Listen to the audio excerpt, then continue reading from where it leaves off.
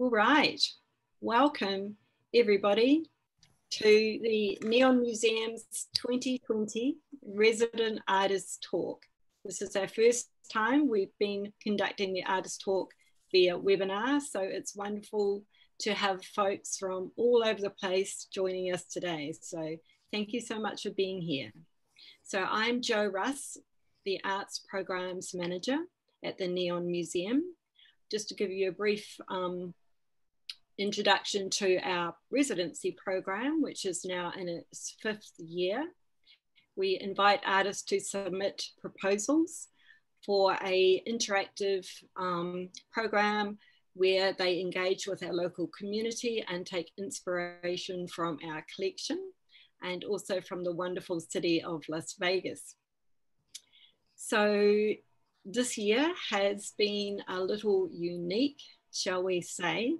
So we are beginning the residency with a remote aspect, and then our artists will be joining us here in Las Vegas and will be accommodated in the wonderful dual residencies, Las Vegas downtown, and will be creating an installation for the museum's NE10 studio.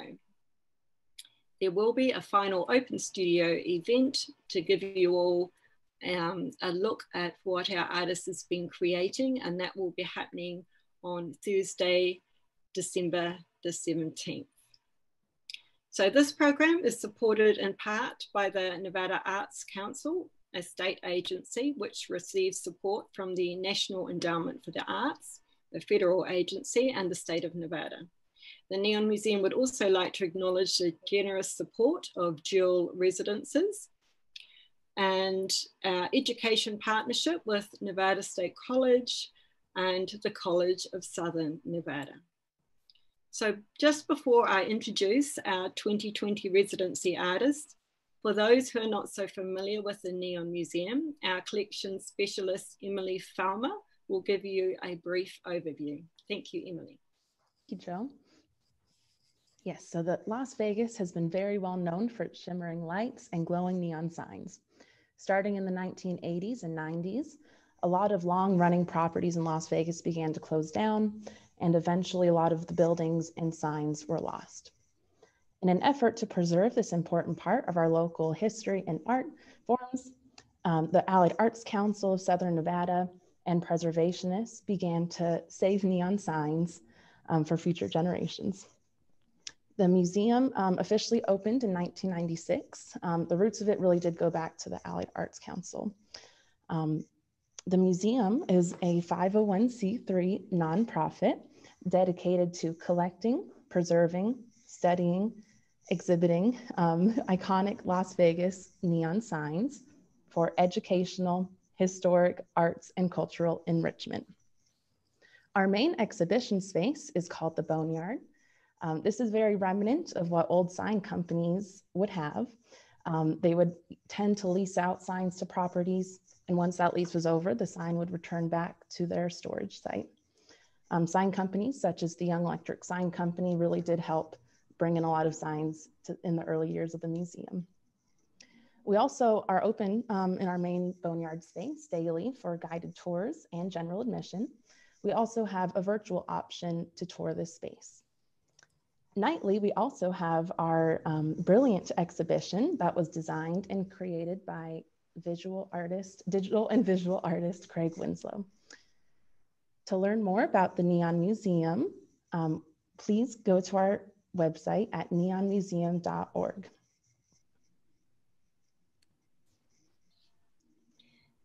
Thank you so much. Thanks, Emily.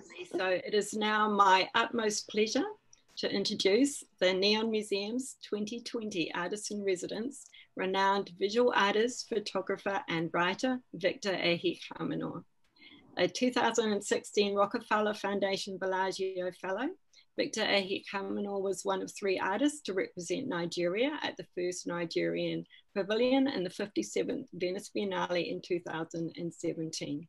His work's been featured in numerous biennales, including the 5th Mediations Biennale in Poznan, Poland, 2016, and the Biennale Jogja XVIII Indonesia 2015, and exhibited in London, Lagos, and Washington, D.C. As a writer, he has published both fiction and critical essays with academic journals, mainstream magazines, and newspapers around the world, including the New York Times, BBC, CNN Online, Washington Post, AGNI, and Wasafiri. He is the founder of Angels and Muse, a thought laboratory dedicated to the promotion and development of contemporary African art. He received his MFA from the University of Maryland, College Park. So Mr. Victor Ehikhamenor, I would like to officially welcome you as the Neon Museum's 5th National Residency Artist, and thank you for taking the time to share your artist talk with us today. And for folks who have some questions about the talk, you are very welcome to enter those in the chat, and we will leave some time to answer those at the end. Thank you. Over to you. Thank you, Joanne. Much appreciated for that introduction, and also would like to thank the Neon Museum for selecting me as their 2020 artist in residence, which is 2020 we would say has been an interesting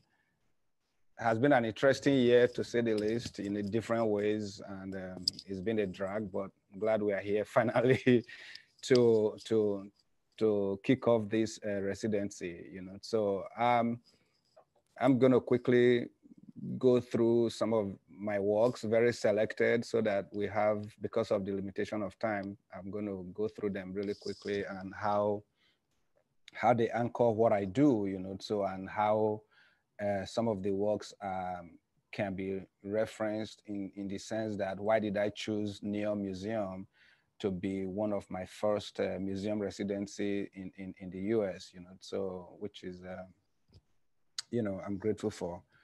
The first image that you are seeing on the screen is what I call the family tree, which is my grandfather there, and I grew up with so many grandmothers in a typical family that you would see, which is not unusual, So my grandma is there somewhere in the picture, my mom is there in the picture, So I usually start this off because you have to know where you are coming from, otherwise you won't know where you are going, So, and growing up in a huge compound, we had a lot of arts growing up, both inside and outside. We had, outdoor sculptures, so, as well as stories. My grandmothers told me stories in the evenings, so, instead of listening to radio or you are watching TV that you would see these days, or even a little bit back then, they would tell you stories. They'll tell you about creation stories. We had our own stories, So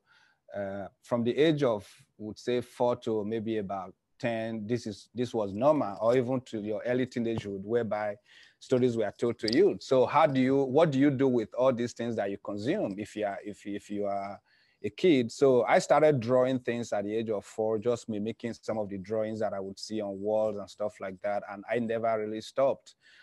Also, the writing aspect is that I learned to start writing early, because some of the older women or men in the community would come to you to write letters for them to their folks in the city, So you are being told something in your traditional language, in your what we call vernacular, then you translate to English and write it all out, and you are the one that is going to mail it. So as a kid, you are privy to some informations and knowledge and proverbs and really deep stories that maybe as a child you're not supposed to, but you know that as a writer, you are privileged to these things. So they give you this information, you write them down. Sometimes when the letters get replied, you have to read it back for them, because, so that actually began, you could say that I started drawing at the age of 4, then I started writing, you could say around between 9 and 10, when I could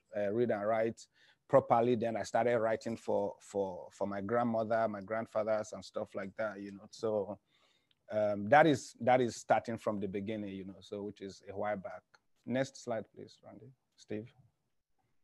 So how do some of the things that you experience in growing up influence you, not just within my locality, but within the community and beyond. Just, you know, one could grow up in the village, but our world is bigger than the little village that you are growing up in, because you also consume other culture and stuff like that by traveling, by going out, by going to different festivals and those kind of situations. So I started when I moved from like drawings and other form of 2D arts.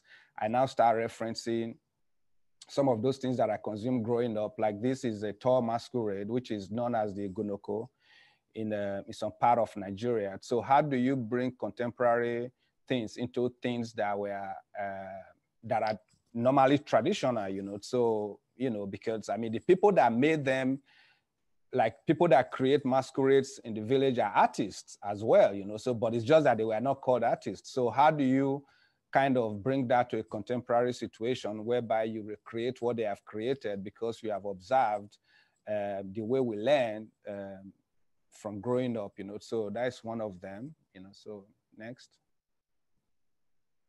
So most of my iconography, like I said, I've been drawing since I was 4. They are pretty much the same thing, but you just increase the knowledge of it. It's like learning how to write, like learning calligraphy. Of course, we're talking about fonts and stuff in dealing with, in writing the sign culture in Vegas, you know. So we also had our sign culture, you know. So by the time you keep doing it, because we mentioned, we were having earlier conversation, you mentioned some of the well-known sign designers in Vegas. That is the same way ours date back to centuries, that we have a sign writing system that was also a writing system that has now become a visual system, you understand, you know. So we, in doing sign, in writing sign, we started quite early without naming them in that sense of the word, whereby you will name your fonts now, but we had our own naming system. We have our own communication system that has become more visual for me right now than actually the written aspect of things. Next one, please. Steve? Yeah.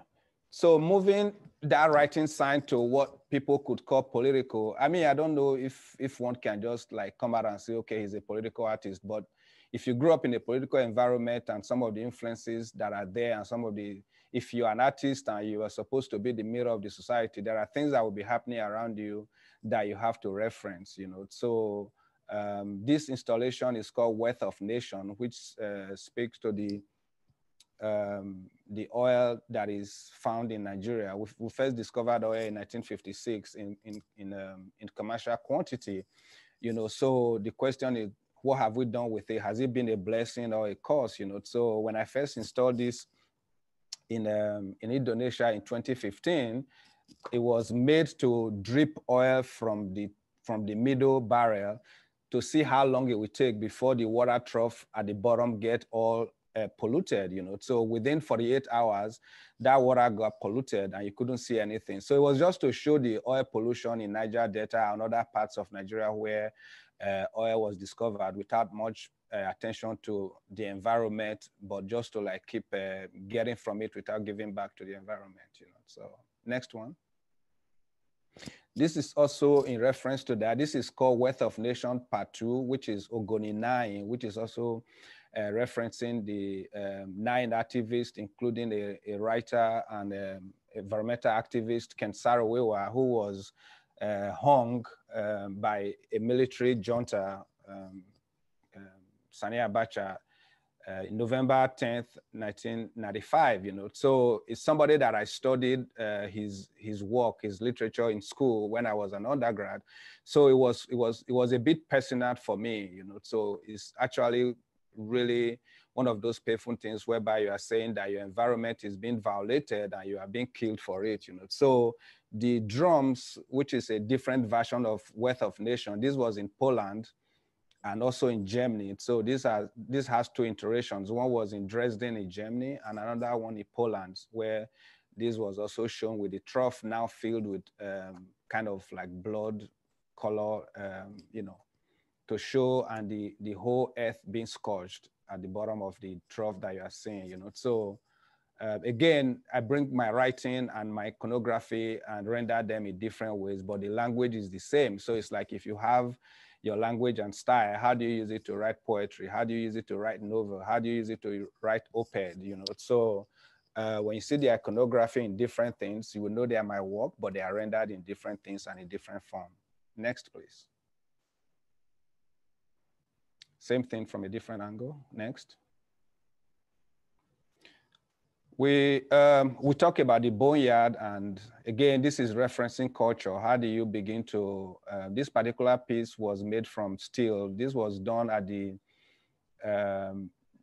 Nirox Sculpture Park, which is in about 45 minutes drive from Johannesburg in South Africa in 2016, and it was shown in an exhibition. It's a sculpture exhibition in 2016. It was my first out of size sculpture that I made to represent a masquerade from my place as well, you know. So growing up, there are certain out of this world masquerade that your grandparents will describe to you as a kid. You can't even begin to imagine them. So when you see them in real life, they are larger than life, you know. So I wanted to create something that is a little bit larger than life. It's like 6.2 meters. And also it shows that no matter how big a masquerade is, it moves from place to place. And funny enough, this particular sculpture has moved to 3 different spaces within South Africa since it was created in 2016. First, it was at Nirox. It moved to Nova Foundation, which is a fairly new museum in Cape Town. Now currently is standing in front of the Zaxmoka, which is the waterfront, V&A waterfront in Cape Town. So as huge as it is, it can move. It shows the mobility of masquerade in my tradition. You know. So next. That is it in its old space. Next.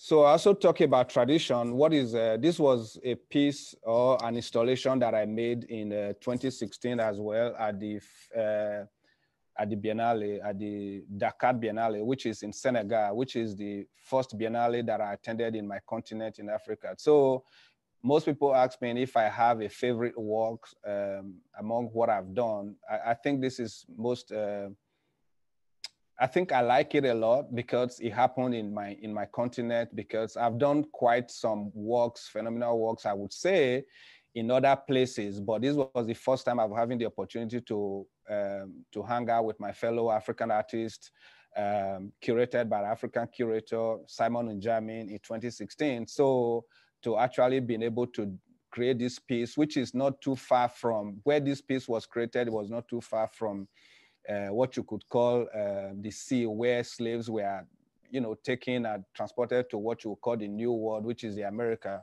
you know. So I titled it The Prayer Room because I had a feeling that that is a place where if people were trying to escape being enslaved, this is a place they probably would run into and pray that they will never be caught, and a kind of a solace place for them. But it's also reminiscence of a places where I first encountered art in my village, which is like the shrines and places where elders will meet to deliberate on issues that are happening in the village, you know. So this is one of those pieces that is a bit seminal for me in my career, you know. So next. This is another one of my, this is what I presented. It's called A Biography of the Forgotten. This was created in 2017 when Nigeria went to Venice Biennale for the first time, which was curated by Denrele Shonarewo, co-curated as well by Emmanuel Duma, with other artists, Peju Alatishe and Kudu Sonikeku, who is a dancer. Peju is also an artist and also a sculptor. So 3 of us were selected to represent Nigeria for the first time, and this was my presentation, which I called A Biography of the Forgotten. So it was an homage to what you call the people that had been making art before my time, you know. So it was a celebration of what had come before me. I reference history a lot, I reference culture a lot, and I reference what you call preserving and respecting what came before you, which is something I think the New Museum is about, if you ask me, because they are trying to make sure that a part of history is not destroyed, but respected and know where whatever you are seeing today that is probably computerized and stuff, there were things that were made with hands, there were magics that were made with hands instead of computers, you know. So with this one, I went back to Benin and created miniature bronze heads to represent the Benin bronzes and draped them also on the canvas. And also the mirrors that you are seeing, the colored round stuff are mirrors, which was what the colonial masters and the traders, you can move to the next one, is the same thing. You know, so which colonial masters exchanged for things that were more durable. We all know that mirror is not durable, so they gave mirrors. So the disingenuous nature of how Africa was treated during colonialism kind of also reflect in this body of work. So that is what this made. It had some issues when in the place we are supposed to show the work, because the host said that the work was fetish, you know. So when we asked, it was because he was seeing the bronze works there. So my point then was, when colonialism was sacking every part of Africa and taking all their artifacts, they didn't feel it was fetish. But now that a contemporary African artist is referencing it, suddenly it becomes fetish, you know. So but we still went ahead. The curators and other artists and supporters of the Biennale supported the whole thing. So I didn't have to change my body of work that I was presenting. We just had to look for another place to present the work. Next. And that shifted me in 2017 to kind of start looking at how do you totemize, how do you upgrade certain things and downgrade certain things. When you see a bronze from Benin, you are saying that it's fetish, but when I see a rosary from Vatican or Rome, it's upgraded. I'm a Catholic. I was born a Catholic, you know, so, but I had two traditions. I grew up under a traditional home, but I also grew up in other Catholicism. I went to Catholic school and stuff, you know. So I started using rosary, the prayer rosary, to make works that you could consider African art or art from my place. I first started using them to represent the kings, the way you would see a king dress. So in this sense, I'm retotemizing. So what conversations are those people that said that my work was fetish, what conversation are they going to have when they see that I'm now using rosaries that you introduced to us? Rosary is a colonial construct for us, you know, because we had our own totems of remembrance, we had our own totems of worship. So now that I'm using rosaries in large quantities, some of them, sometimes they could be up to 10,000 rosaries, single rosaries that are hand sewn into lace or canvas, you know. So I presented this. This is called Saints and Sanctums, which was presented at the first Stellenbosch Triennale earlier this year in South Africa, Cape Town as well. Next. In 2018, early 2018, I created what you call Angels and Muse, because I mean, I go to a lot of residencies. There are people that set up these residencies for us to be able to create work, safe place to make works and do what we need to do. So I decided to create one as well in Lagos, which is my city where I live and create work and have studios, you know, so that other artists within the country, within the community and outside the community, both artists, writers, curators are welcome to the space where they can stay and work out of there. Sometimes there's also an exhibition space that they can show. Some of the young artists and even older artists can show there, have installations there, things like that. So I created this and it was documented by Netflix in 2018. So it came out May 2018. Under their series, Amazing Interiors. You know, so I created it and I worked with a local architect, Tosin Oshinowo, who helped in redesigning an old office space to make it livable and doable. And I invited other artists to come and, you know, have their work be part of the creation as well. So the stained glass that you are seeing on the windows are by Isaac Emokpae, who is also an artist from you know, from my place, you know, so we're kind of like, you know, brothers, and we work together sometimes, you know. So he's the one that created. So in another room, so there are two rooms. There is a bare one. There is this one that is the signature room. So he has his stained glass on the windows so it's a collaboration, because growing up, making artwork wasn't necessarily one person in the community. You have to call everybody. If you are building a house, you have to call everybody, and they work with you. So that was the essence I was also bringing into this place, to bring other people to work with me in creating a space for other people to call it that, in that sense of the word. Next. So have I worked in trying to reinterpret text before, like I'm going to be doing at the Neon Museum, where I will be creating some works, some drawings, some large-scale drawings, some installations. I'm going to be working with lights as well, creating some neon art for the first time, you know. So, but the question was, have I referenced books before? Yes, of course. But this was also one of the bigger projects that I did in South Africa in 2016, by referencing a text by Alex Laguma.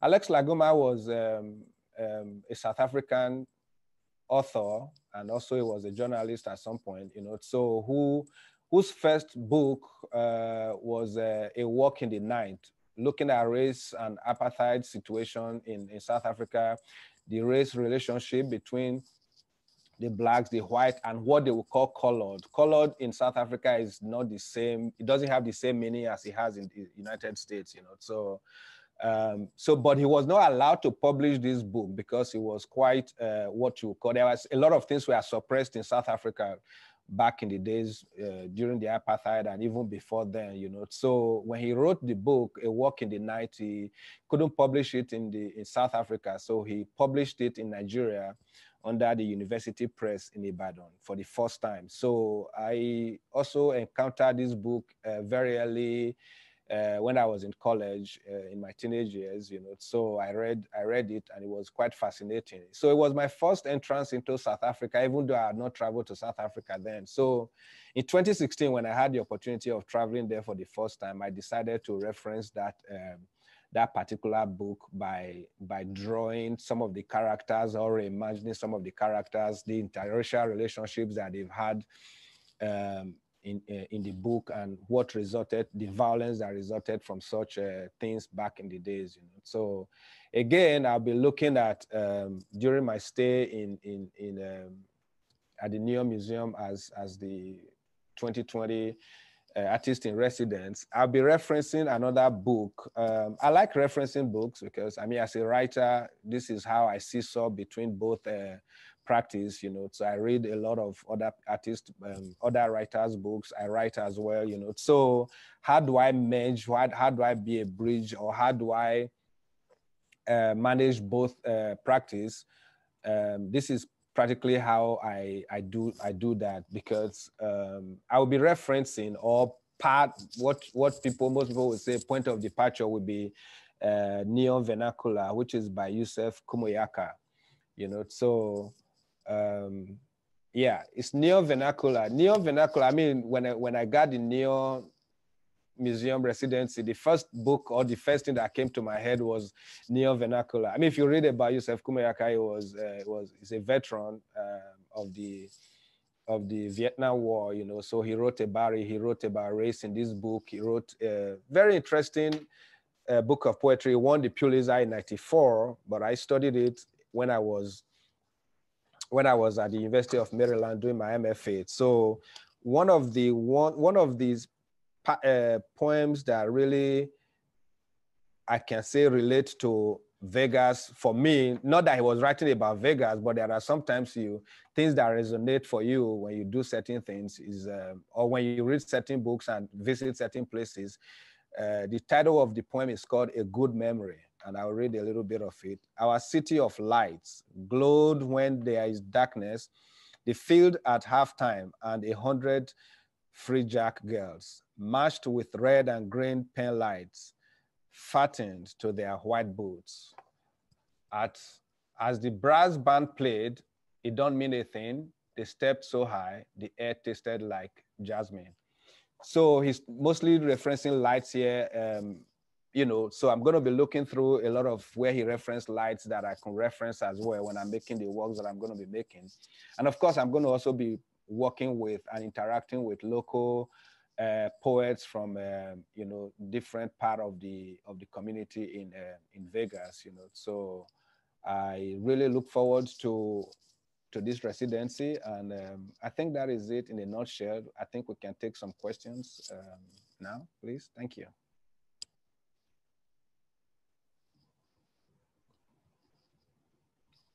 Thank you so much, Victor. We have some comments coming through. People have really appreciated what you've been sharing today. If people have questions, please do add them to the chat there, the Q&A, and we can address those. So could you please tell us the title of that book again? It's called The Neo Vernacular. You can say it, Yusuf Kumayaka. And Almi says, thank you for sharing your beautiful work with us. What would you say is your greatest inspiration? I mean, a lot of these questions have been asked. I guess a lot of life is an inspiration itself. The more you live, the more inspiration you get, you understand, you know. So, but I would say growing up in where I grew up, which is very steep in art form, from performance art to poetry to sculpting to architecture and stuff like that. Because a lot of people tend to,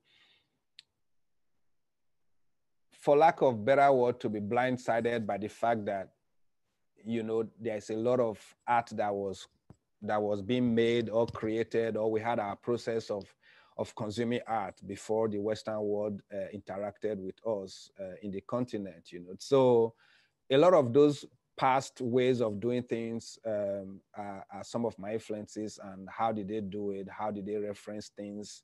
You know, you can look at an old sculpture and suddenly somebody is standing by it and you think the person was a model for it, but these sculptures were made like 100 years or thereabout ago, you know. So, which means life as it was unfolding was also an inspiration for the artists that came before me, you know. So life itself is very, you know, influential for me in that sense of the word, you know. So, but there are multiple things that can come at the same time depending on what I'm working at. So, you know, as I was preparing for this talk, I realized that I'm not definitely the first Nigerian to reference Las Vegas in their work. You know, a very good friend of mine, Chris Abani, has actually written a book in 2014 called The Secret History of Las Vegas. I mean, he didn't write it from a distance. He was engrossed in the city, and he kind of brought so many things, brought a South African character with a local character, and actually explored the city. So in that sense, you could say that the city influenced Chris Abani at that particular time, because if you were to ask him what influenced your work, he's not going to just picolate that book, but there are multiple things that eventually culminated into that particular time, you know. So yeah. We'll have to add that book to our research library. You have to, definitely. Yes. It's amazing. It's amazing. And what was the name of the second and third art pieces that we showed? So I think those were the installation pieces. What were the titles of those again, please? To be very sure of what we are talking about, Steve, can you reshow the last ones, please? Yep, second and third pieces. Go back. So this one, are you going to, is it going to, this one, is this what you mean, Joe? I think it's just a little further back. We're just reversing back through. So yeah, this is the third piece, right? Okay. So this no, he's going up, should be going down towards the end, right? Yes, I think this is the next one after. This is the making. Okay, so let's just go through it. You know, so this is the making of the prayer room. This was when I was painting it, because the entire place was painted, hand painted.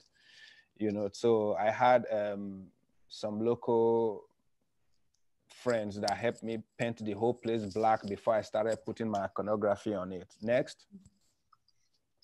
This one is called Wealth of Nation, 2015, Indonesia. Next. Wealth of Nation, Ogoni 9.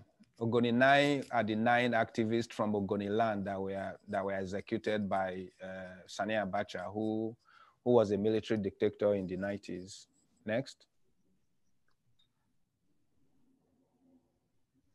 Same from a different angle. Same Ogoni 9, Wealth of Nations. Isimagodo, the unknowable. Same. The prayer room with sculpted canvas. Next. A biography of the forgotten. A biography of the forgotten, 2017, Venice Biennale. Next. Saints and Sanctums, Saints and Sanctums, South Africa. This is just, this is Angels and Muse. This is one of the rooms in Angels and Muse, which is the residency space in Lagos, Nigeria.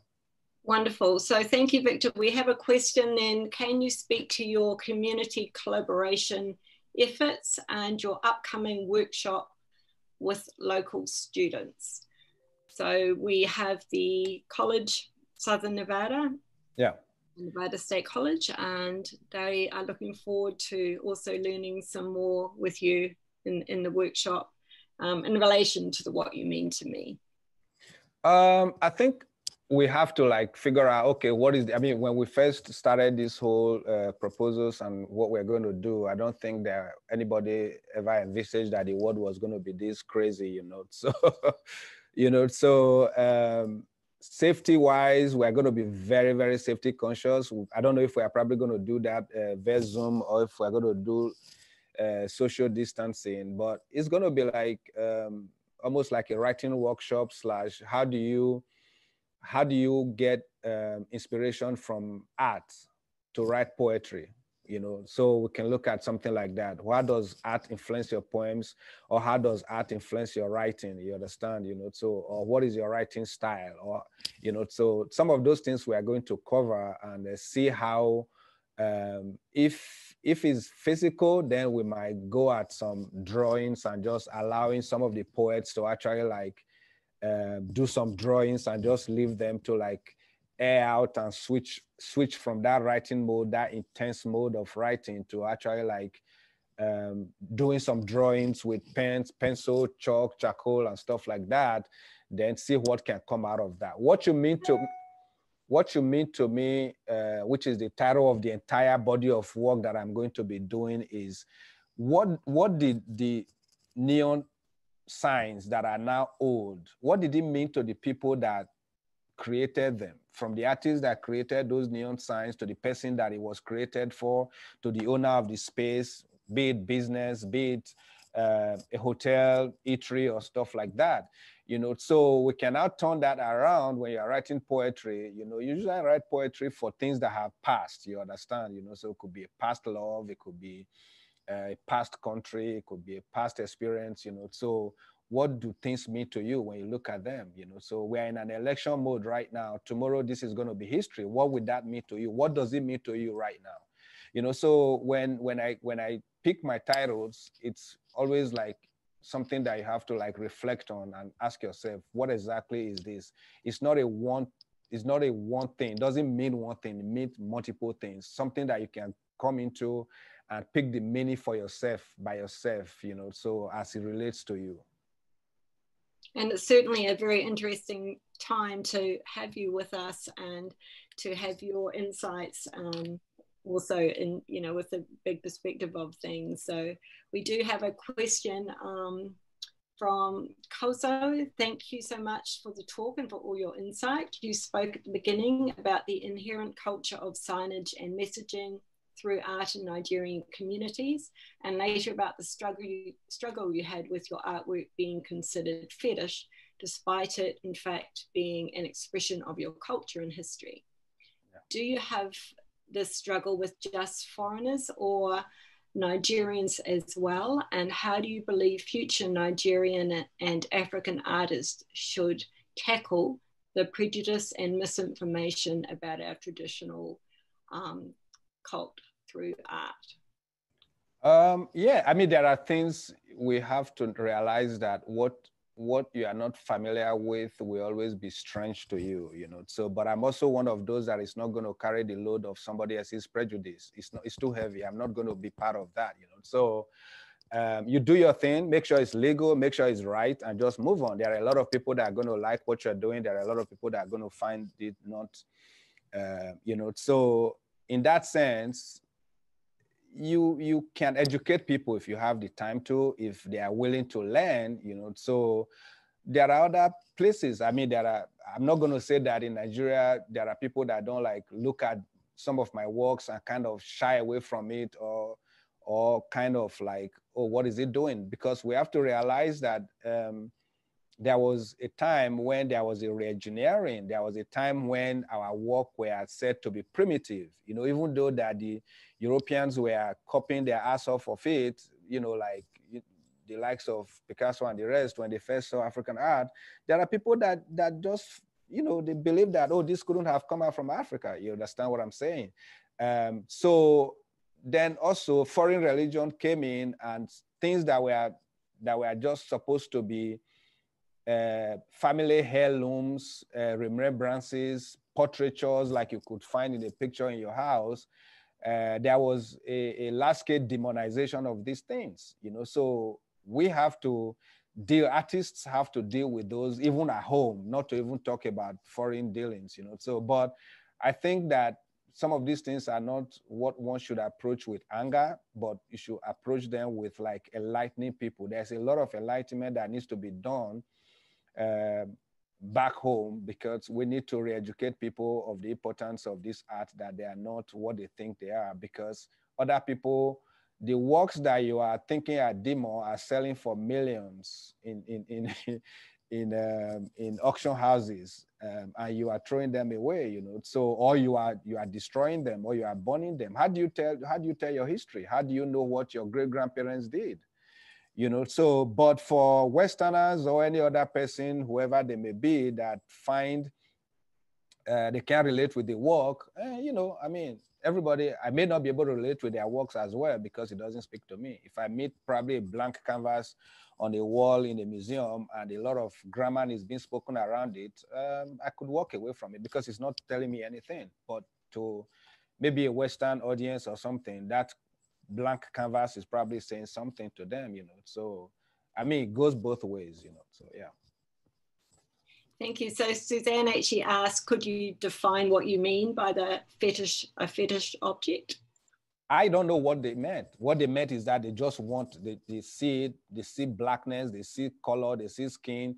It's not coming from where they expect it to come from. So it makes them already, you know, I mean, sometimes it's like getting an elevator, you know. So I lived in America for the longest time. You could get in an elevator as a black person, as somebody that is there, is already clutching things. So there's a preconceived notion that my skin color could give off, and that cannot be devoid of the work that I'm creating, you know. So again, I'm not going to be going around making everybody comfortable. So if you're not comfortable, I'm not the one that is making you comfortable. You have things that you have to deal with, you know. So that is none of my business, you know. So whoever saw the work as being fetish, that is purely their baggage to carry, not mine. Right. And Timmy asks, what is the secret behind your being able to wear so many hats effectively? I don't know. I mean, like, simple way of just staying out of trouble. I mean, I believe in doing. I grew up in a village where we didn't have toys. You can't go to a store and say you are buying toys, right? So you have to create things yourself, which is what is exciting for me about the Neo Museum, whereby you can go and be primoda again, be a child again, and just play with things and create stuff, you know. So I grew up creating my own toys. I grew up creating my own masquerade. I grew up creating my own small tree houses that you go to Costco here and go and buy a tree house for your kids. No, we created them. We go into the forest, we bring the things. So we learned architecture growing up. We learned how to make artwork growing up. So you can decide to take that and continue with it like I did. I was lucky enough to have stuck with it and grew with it. You know, so like I said, again, with the writing one, I actually went to school to read, I read English and literature, and I have an MFA in creative writing. So that you could say that I studied, you understand? It was, you know, so I have to do both of them, depends on what I want to express and the kind of expression or subject matter that I want to deal with, that I feel like, maybe visual art cannot quite accomplish or express what I want to say, then I switch to writing, you know. So it's in the village, you grew up doing everything yourself, you understand, you know. So, and there is that possibility that you grew up actually like not being lazy with some of the things that you are gifted with, and just decide to express them and have fun with yourself first. If the world find it interesting, that is interesting to me as well. Wonderful. We have quite a few questions coming in, so we'll try and get through a few more. Cool. So Doyen says, the nexus between oral and written literature and the immersion in your various art forms is striking. It resonates. How do we ensure that this thoughtfulness is transferred to the next generation of artists? That's why we are documenting. I mean, we have multiple ways.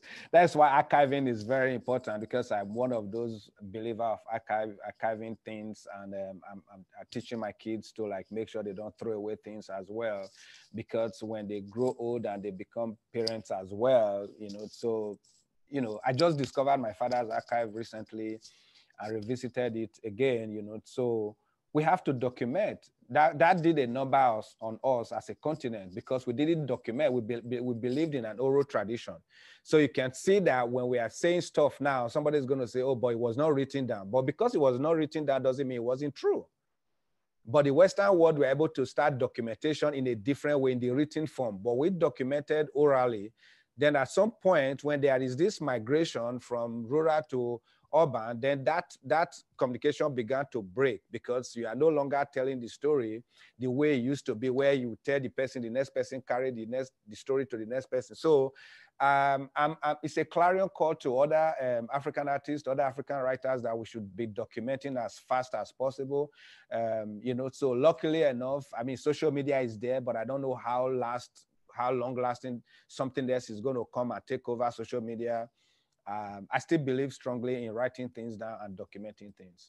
So with documentation, with history, one person can't do it all, you know. So we need art historians, we need curators, we need archivists, we need institutions to like document some of the things that is coming out from the continent and other parts of the world. So that way we're able to move it from generation to generation. Wonderful. And Dibanity asks, were you hesitant to share your work and create new work with new countries, or was it something you wanted to do eventually? Repeat that again. I didn't hear it. What was it? Were you hesitant to share your work and create new work with new countries, or was it something you wanted to do eventually? I think it's something that I like doing, not wanted to do, because I mean, different places speak to you differently. You understand, you know. So while I'm in Vegas is going to speak to me differently, you know. So, and I can feed off of that energy. I usually don't just dive into making works whenever I go to a new place. I probably spend like a few days, depending on how long I have, you understand, you know. So I'll spend, you know, like what energy is the place feeding off of? What kind of energy is the place giving me? I work with a lot of energy in a place, you know. So if I go into a place and the energy is wrong, then I may decide not to do any work there and just like not, you know. So, but then there are some places that is really the energy is, the vibe is right and everything, and I just go at it. So it's fun to actually create works. I mean, I'm showing you different works right now, and probably a few of them are the ones that I created back home, you know. So they are created in different countries, but they are like, it's my way of telling you this is where I'm coming from, and also telling you about my place. Whereas it's a global conversations that we are having, but I'm also telling you my part of the world that you may not be privy to, here it is, be educated, be enlightened. Don't be so monofocused on where you are because you think the moon always shines in your compound, as we say. The moon is global. Well, we do hope you will find very good energy at the Neon Museum in Las Vegas. So far, so great, you know, so yeah. Well, we're delighted that you will actually be able to physically come to Las Vegas this time and spend time here. This is not your first visit to Las Vegas, though. Can you tell us a little bit about your previous experience? I know a lot of people, I know a lot of people that don't live in Vegas, or when they hear Vegas, the only thing they think of is the street. But I happen to have a friend there who lives in North Las Vegas, a family friend. I've known him for more than 3 decades, you know, so you could say childhood friend who lives there with the family. So every year that I'm in the US, I'm in Vegas for at least 1 week, you know. So you know, so it's kind of like a second home in a way for me, because I will always visit if I'm in the US, and just go around, see things, see some shows. Thankfully, I don't gamble, so that is not. So I don't go looking for slot machines, you know. So, but I like the city. It has a decent energy when it's not too hot, you know. So, and there are other places there that one can just hang out and have fun, you know. We do have a question about where people could purchase your artwork. At the moment, probably, you know, they can, you know, I will be able to share that in. At the moment, nothing is getting sold at the moment. There's a moratorium on that for now, but I will let them know in due course. They should just follow the social media and they will know, you know. So, but they can send a message to my studio, you know, so through my social media handles, you know. And certainly at the moment, if people have questions after the talk today that they would like us to also forward to Victor, we can put our email in here, which is programs@neonmuseum.org. So that's just in the chat. So absolutely, please do also follow up with us after this session today. So I think we also have one more question that might be for Joe and Victor. When will Victor's pieces be on display at the Neon Museum, and how can they view them? Well, okay, go for it. We will be also having an open studio event on December the 17th, right, the Thursday.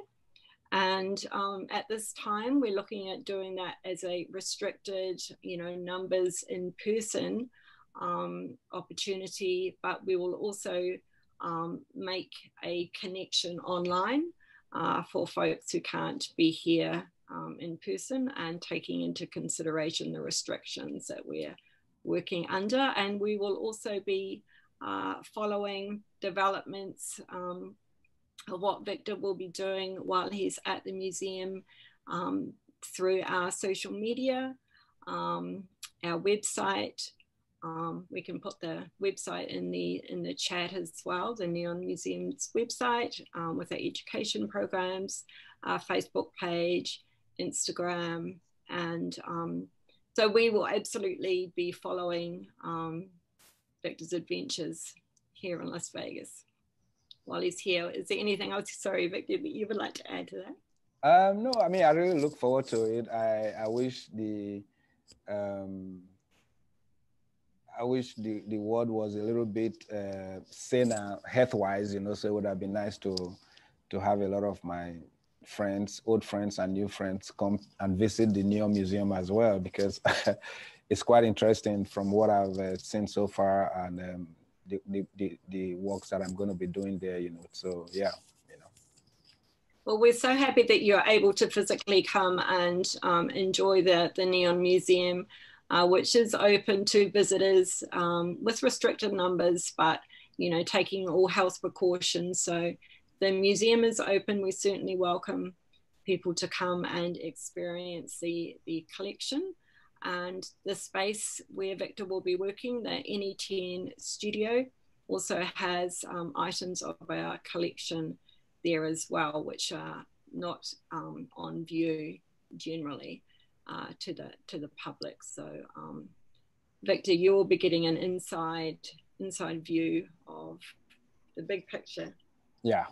So I mean, there are some fabrications that we're going to be like making, and you know, so hopefully we're able to like accomplish those, because I mean it's going to be a new form for me, but it's not a strange form for me, you know. So the idea of working with light is very interesting for me because of the significance of it, you know. So I tend to explore that very much so, and also the space at Jewel, you know. So I look forward to that as well, because I mean it's going to be like a 2 studio. There is the sculpture studio where I'm going to be working at the N10, which is the Neon, another part of the Neon Museum, you know, which they showed earlier. So I really look forward to that for the much larger body of work that I'll be making. And at the Jewels, which is in downtown, I also look forward to like probably working late nights there in the studio there, because I'm going to be living in the space, you know. So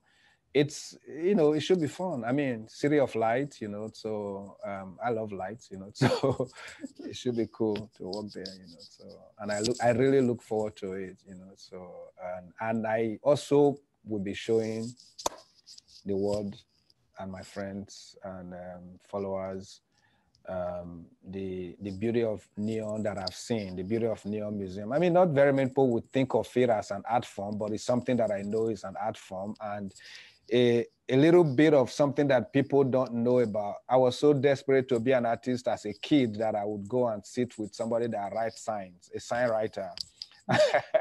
And I wanted to apprentice with him, you know. So I'll finish school, and, you know, after classes, I'll go and sit with him as a kid. That kind of like went on for like 3 months before my dad was like, no, it's not, you know, you need to do other things right now, face your book, you know. So, but, you know, here we are years later, you know. I'm going to be working in a museum that is solely dedicated to the art of neon, you know, or sign writing or sign as a form of art, you know. So that I definitely look forward to, you know. So yeah. Also, thank everybody for taking the time to join us today via Zoom, and we will definitely be also connecting you all in on the December 17th Open Studio event. We'll share online experiences as well. And meanwhile, if you have any further questions for Victor that you'd like us to pass on, programs@neonmuseum.org. Thank you so much. Thank you, everybody. And I want to thank my people from everywhere in the world, especially my Nigerian friends that are staying, because it's late there right now. So thank you all. And thank you, Randy. I know you are there somewhere. Thank you, Joe. Emily, of course, I look forward to like exploring your archives, you know, so it will be really cool. Steve, thank you, who's the magician behind this scene, you know, so appreciate it. Thank you, everybody. Thanks all for joining us. 2020 Artist-in-Residence Victor Ehikhamenor's studio is not open for visits, but project updates will be shared on the Neon Museum's website, neonmuseum.org, and via social media. The Neon Museum Boneyard is open with tickets limited for social distancing. Schedule in advance. 360 virtual tours are also available at neonmuseum.org/virtual tour.